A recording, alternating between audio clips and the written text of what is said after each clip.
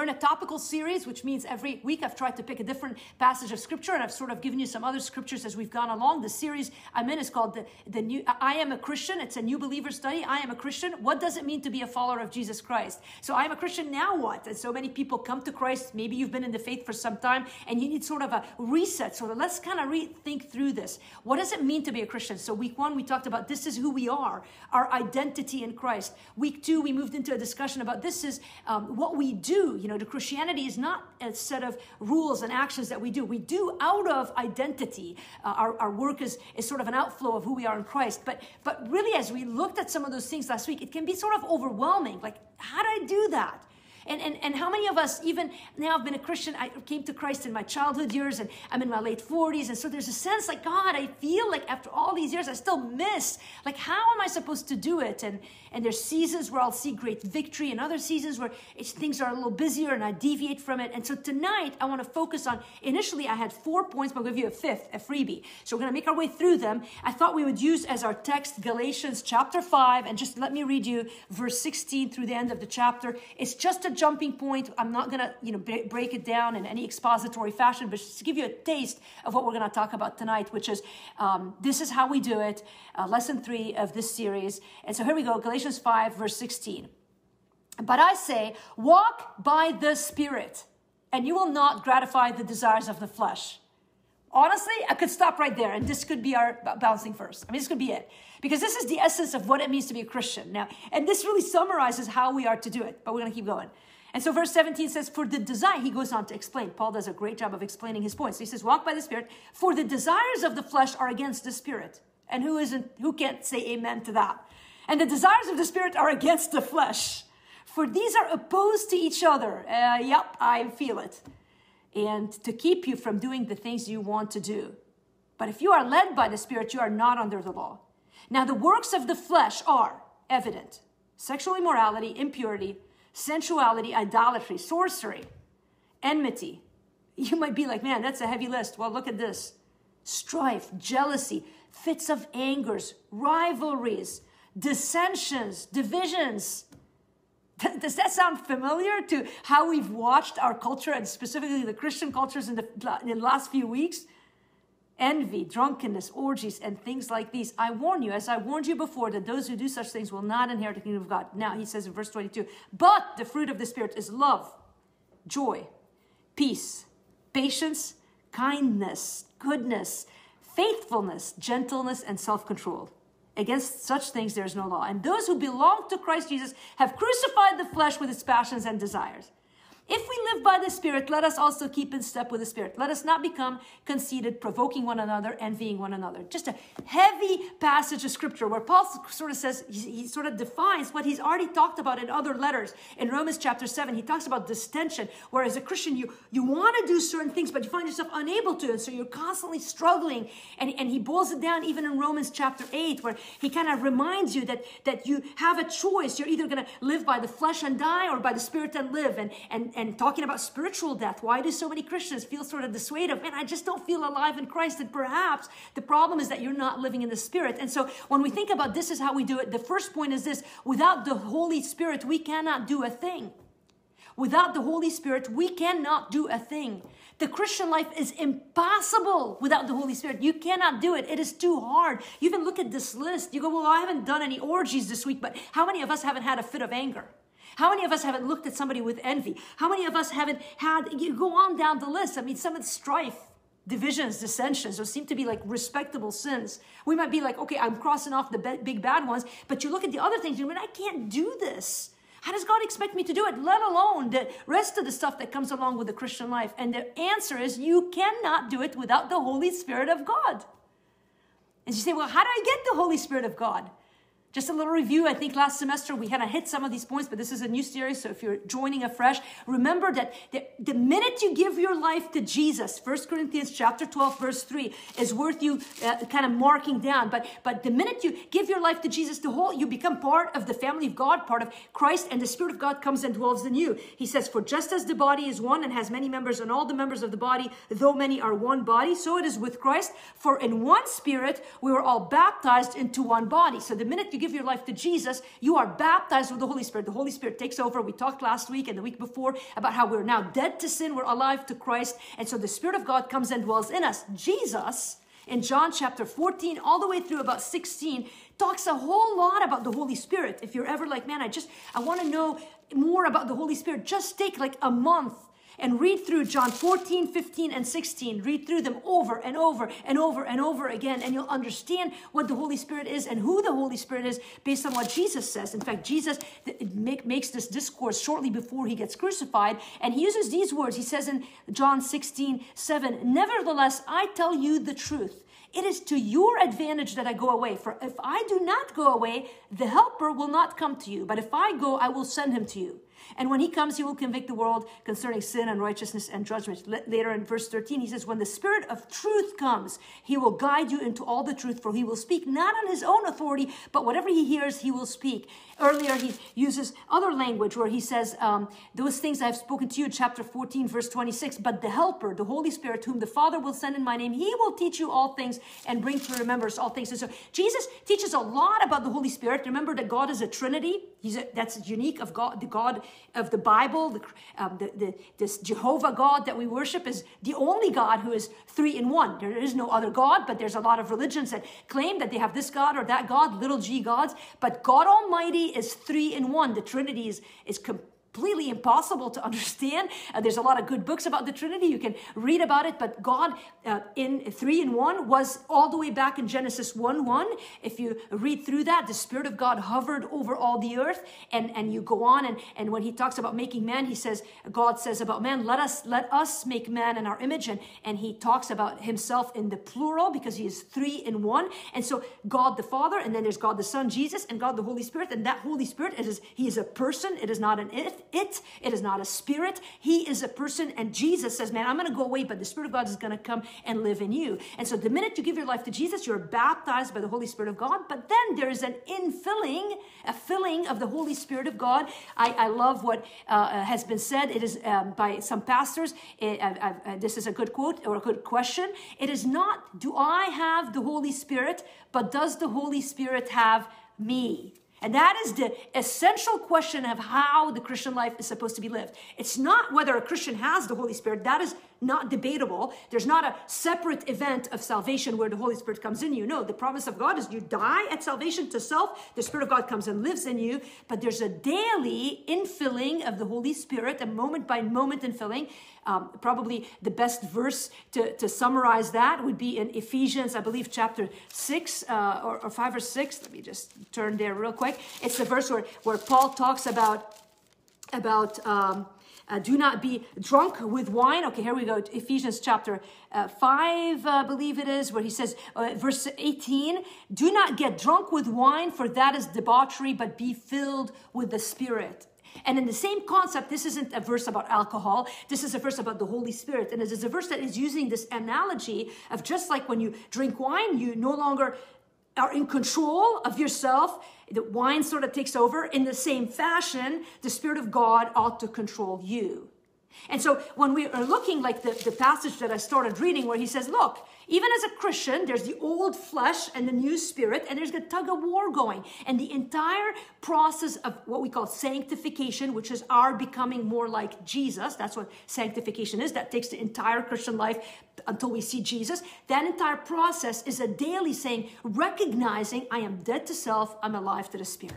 And that is hard to do. In fact, I'd say it's impossible without the Holy Spirit. And yet, anytime you feel insufficient, anytime you feel like I can't do it, the answer is God has given you his Holy Spirit so that you can do it in his strength.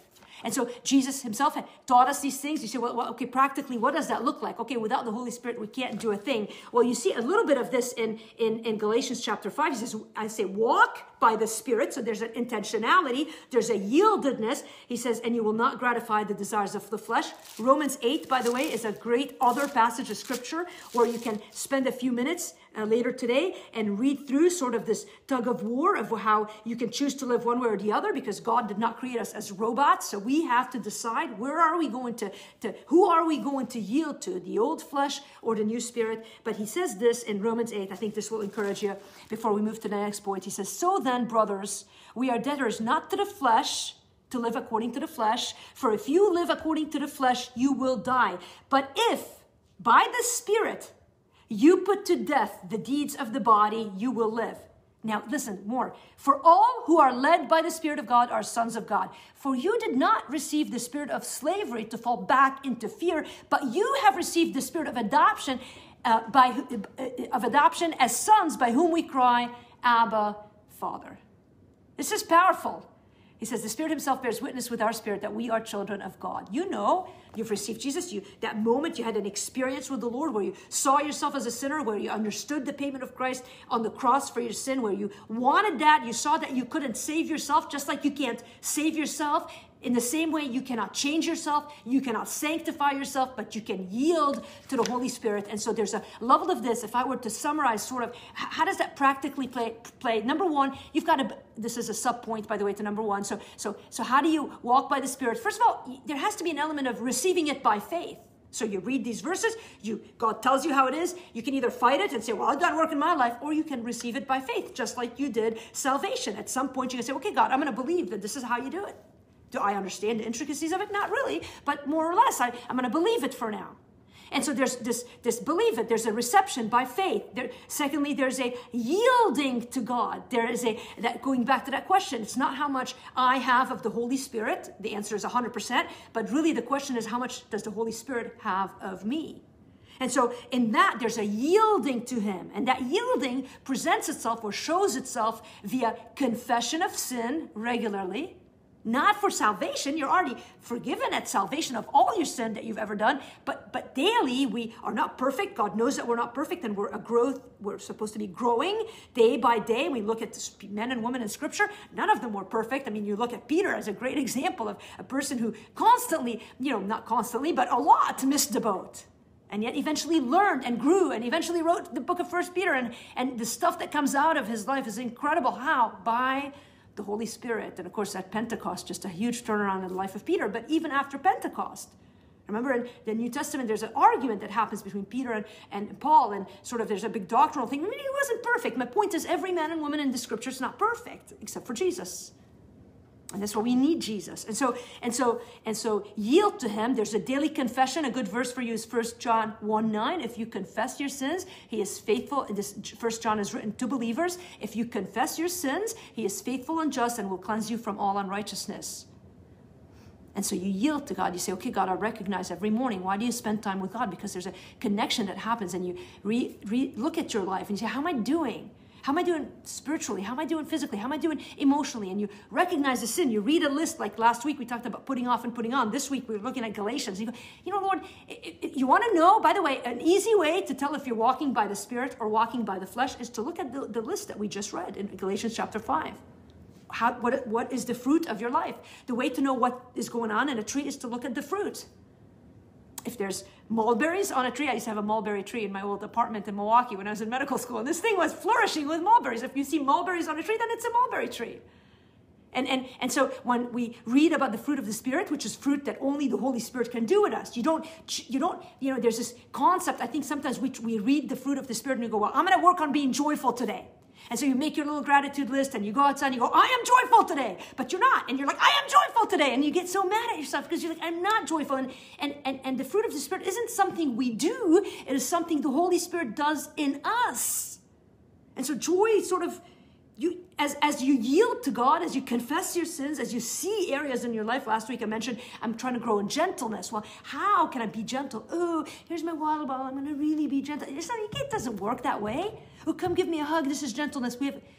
First of all, that's not what gentleness is, right? It's not giving hugs. It is a work of the Holy Spirit in us that is full of compassion and meekness and Christ-likeness. And you can't make yourself be it. God, in his Spirit, works it in you. How? As you believe that he is in you, as you give yourself, yield yourself to him, and as you refuse, thirdly, as you refuse to quench the Spirit of God in you, and you refuse to quench him by confessing sin, by keeping close accounts with the Lord, by heeding him, by showing up to spaces like this, by going, I hate Zoom.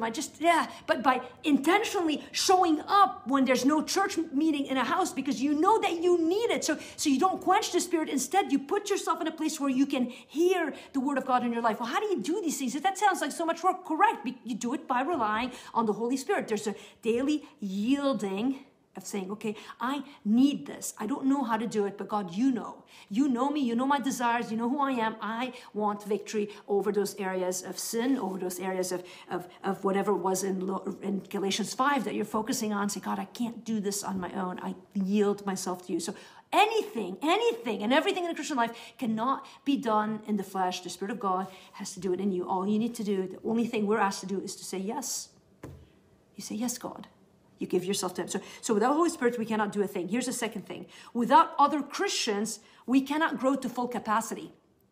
I know that's hard to stomach in a very individualistic, independent culture where, especially now, we don't even need to go to work. We can do it out of the house. Like there's such a push now to build the world out of our own home. Like people want to just, break down office buildings because you don't need them anymore. Big warehouses are shutting because they're not needed anymore. We can do everything in our house. And like everybody's living in this little bubble and everybody's back pain is through the roof. I get more calls about back pain and issues related to working at home and carpal tunnel and you name it. But we've sort of built this bubble where we almost resent the notion that we need each other. And we want to prove it wrong. Like, I got it. It's me and the Holy Spirit. We're a good team. And yet, do you know that 59 commands in the New Testament are called the one another commands? Last week, we talked about the importance of being a part of a local body.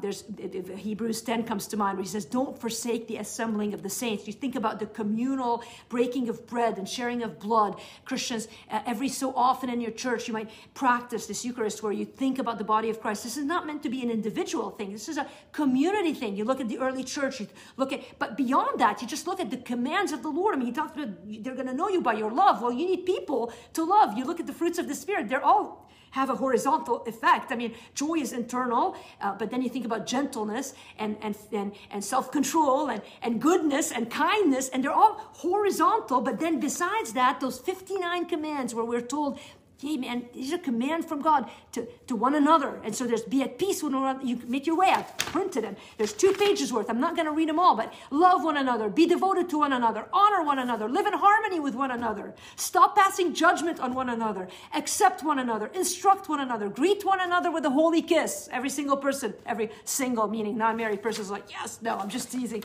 But it goes on and on. Wait for each other when you come together to eat. Have equal concern for each other. Serve one another in love. It is incredible. The whole Christian faith is about community. This is how we keep growing. It's about learning how to relate in love to one another. Think about it. Why did God come to? There's an incarnational richness and aspect of the Christian life that is unique to Christianity. Jesus was born as a human. He lived with us. He ate with the disciples. He made meals for them. He hung out with them. They walked together. They went to each other's homes. They shared burdens together. They sang hymns together. You look at the community of early believers, and it was centered on these one another's. Because people are the space where love grows, or where we see how our love for others is challenged. I think we're at a peak where loving others is hard. We can fake it, right? We go to church for an hour. This used to be the model until COVID. You used to go to church for an hour. You could fake loving people who could touch you in an hour. Now you have to go to people's homes. You got to be there 2 or 3 hours. And you're like, man, I don't even like people. But the one another's. Why do so many pastors and say, man, home church has been a gift, right? Why? Because now you actually have to learn to live with each other. And so without other Christians, you won't grow to your full capacity. I think about why in this season we're going to be doing the community groups. I love lecturing. I love going to meetings, standing up, lecturing, and leaving. But that's not how discipleship happens.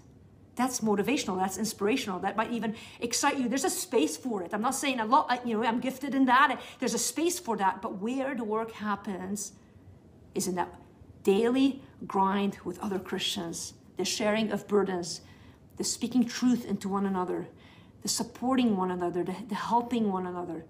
So we need more mature Christians in our life to disciple us. This is Titus chapter 2. We need regular meetings with other Christians to hold us accountable. We need to serve one another to keep on growing. And so those are things that I hope we'll be able to do in a very small way. I know we don't live in the same spaces, but even in our community groups, the idea is just, we don't want to just be a face on the computer. I'm the expert at this person who shows up to church late, sits in the back and leaves early, and I don't want to be uncomfortable. I'm a bit introverted and I just don't do great at small talk. But that's not what the local church is. Are you willing to make the sacrifices that you'll need? A, to say no to the flesh and yes to the spirit, and B, to say no to, I want to live my way in the comfort of my home, and to give yourself to other Christians in a way that you might not be comfortable doing, but that is biblical. And that is the secret to thriving as a Christian. You say, why am I not growing? Well, who is in your life keeping you accountable? Who's speaking truth to you? Who's praying with you? Who's supporting you when you have a burden? Who are you supporting when they have a burden? The more you give of yourself, the more you receive. It's the biblical principle. And so those are two ways. We're going to move to the third. So we're talking about this is how we do it. The Holy Spirit, other Christians. Number 3, without God's grace, we cannot stop sinning. So this whole discussion on the Holy Spirit and yielding to Him sort of centered on sin. So it's almost like the Holy Spirit is in us. He's at work in us. He's convicting us. But the reality is, who hasn't lived a day in our Christian walk? And we're like, man, I couldn't go one day without sin. I'm telling you, I'm being truthful. Like there's bad thoughts that come into your mind. And I'm not meaning I'm just meaning like envy and anger and impatience and unkindness. And I don't like this. And he looks funny. And we all do it. We look through we have ungodly ways. And we're not perfect. And it's so frustrating. I'm not even talking about the big scandalous sins. I'm talking about the regular sins. They're not just like, human things. No, they're sin. If you're in line and you're impatient and the person ahead of you is going slow and you start huffing and puffing, or you then verbalize and say, man, I can't believe you guys aren't going faster. It's murmuring and complaining, and it's sin. Now, we've excused it. That's why we need God's grace. We've gotten so good at quenching the Spirit that most of us don't notice when we're walking in a path of sin. We just minimize it. So at the end of the day, if you stop and take stock of how the day's gone, the Holy Spirit's in me, but man, I blew it today. And so in that setting, you need God's grace. You need God's grace to not sin to begin with, but you also need God's grace when you can't do it on your own. So you need the Spirit of God who you're yielded to, say, okay, God, I can't do it. Spirit of God, you're going to have to bear this fruit. You're going to have to do the work. I don't do what you need to do. And so He prunes and He cuts, and you're going to have to go back to the table and say, Lord, I've deviated from it, and I'm sorry, and here I am again. I've blown it again, but now this grace. The best picture of grace is in 2 Corinthians chapter 12 in my mind. I love those verses where Paul is struggling with the thorn in the flesh. We don't know what it is. It could be anything. You could plug in your besetting sin. You can plug in a handicap, whatever it is, but it caused him trouble, and he asked God to remove it. And I think, again, about so many things in our Christian life, like, man, I just wish I didn't like this thing, or I just wish I didn't rely on that thing, or I just wish I didn't always behave this way. And we all have our thing where, if truth be told, man, we don't want to be that way, but we are. And we're like, God, I want to change there. I don't know how to change it. And God sometimes says what He says to Paul. Sometimes He removes it. But sometimes He says what He says to Paul. He says, my grace is sufficient for you, for my power is made perfect in weakness. I think about so many brothers and sisters in Christ who are same-sex attracted. The last couple of weeks on my podcast, we've had episodes on same-sex attraction and sort of how that works. And that is one example of this, where that attraction may not just magically fade. I think about people with addictions and whether it's alcohol or drugs and your desire for whatever it is. Like, you just go down the list of things that in our culture are now things that we talk about all the time. And you might be like, man, God, why don't you just make it go away? Why don't you just change that about me? And sometimes the answer is because I'm strong enough for you're not enough. So what you're going to get today is grace. Every single person who's not married in this room understands that. We have our own issues that we deal with, and we're like, man, I may not be same-sex attracted, but I sure have my own issues.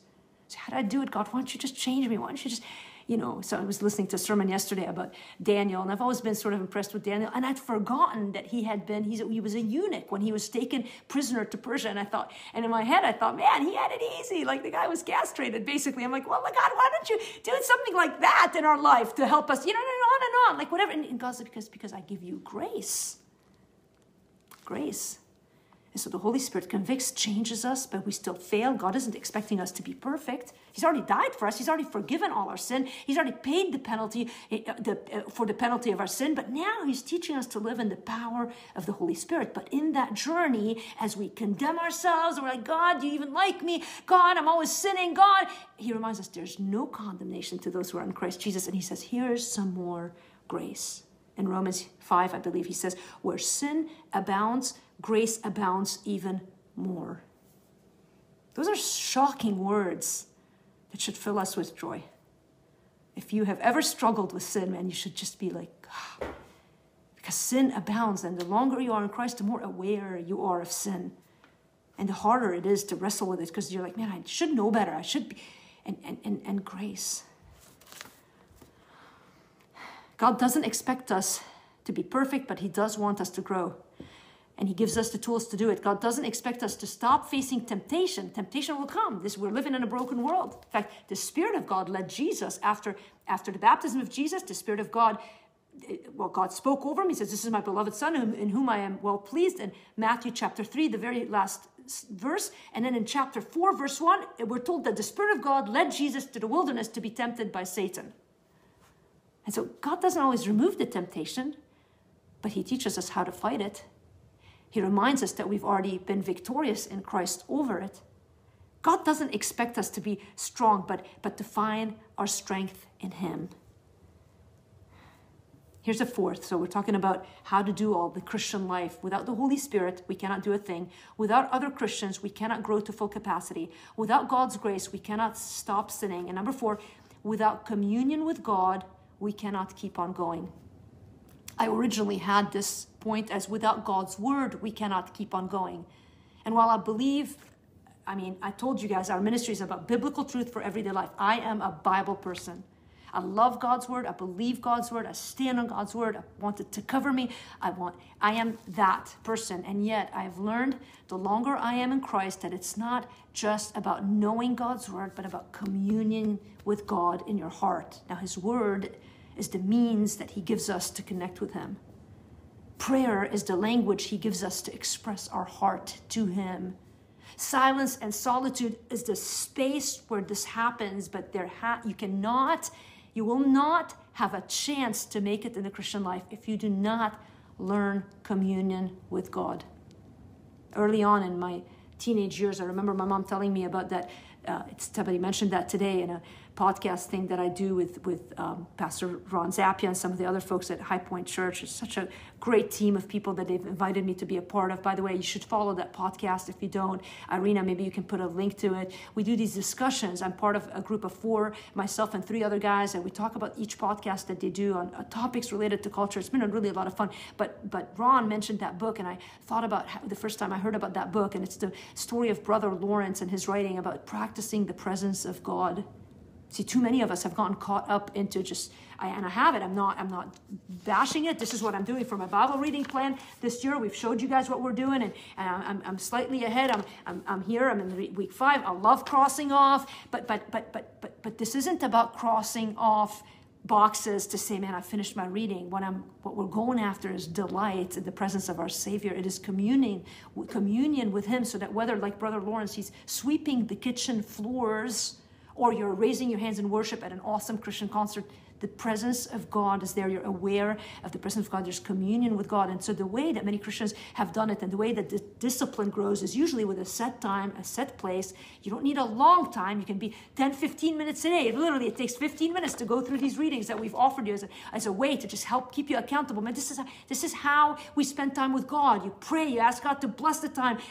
When my new book comes, we're offering with it a journal where we sort of help walk you through that. Take a minute and sit in silence before God. Ask his presence to be with you in this place. Become aware of him. Slow down your breathing. The Lord needs, I need that. And then read the passage and then meditate over it. And it might just be one verse and on. And then those 10, 15 minutes, you might want to come back to it later in the day. God forbid that you spend a couple more minutes with the Lord before bedtime or at lunchtime. And so you learn to live your life not like God up there and I'm here, but there's a communion with God. Enoch in the Old Testament walked with God, and then he was not because God took him. Imagine, I thought about that today. I thought today people would be like, he went missing, but the Bible tells us that God took him. He's the only one of a couple of people in Scripture that didn't die. that were just taken up. Elijah was another example. He was taken up in a chariot. But Enoch, we don't know much about him except a couple of verses, but we know this, that he walked with God, and then he was not. I think about Moses, this week I had this aha moment in my quiet time. We call it quiet time, my communion time, whatever I'll call it. And it was in the evening a couple of nights ago, and I was reading about Moses. I'm in Exodus. We're in Exodus in this. And I thought about this in chapter 3 of Exodus in verse 1. Moses had, the story in chapter 3, the burning bush. I mean, who hasn't watched the movie, right? And so God appears to Moses in a burning bush. But the background of the story is that for 40 years, 40, Moses had been in the wilderness. He had been called by God. He felt he had a calling on his life early in his life. And he tried to take control of that calling. So he went and killed one of the Egyptians who was hurting one of the people of God. And because of it, he had to escape Egypt. And so he escapes Egypt. And everything that he thought God wanted him to do looked like it was down the drain. Have you ever had that, where you had a dream from God, a calling from God, and you're like, it's gone, I don't even see it. So for 40 years, he's in this wilderness. He ends up meeting a family. He marries a woman. And he's like a shepherd. A young man who had been born, put in Pharaoh's home and adopted by Pharaoh's daughter and had everything given to him. And now he's 40 years in the wilderness. And I had this striking moment of, sort of this aha moment. I read chapter 3, verse 1, and it says, now Moses was keeping the flock of his father-in-law, Jethro, the priest of Midian. And it says, and he led his flock to the west side of the wilderness and came to Horeb, the mountain of God. And before the burning bush, we're told that Moses made his way to the mountain of God.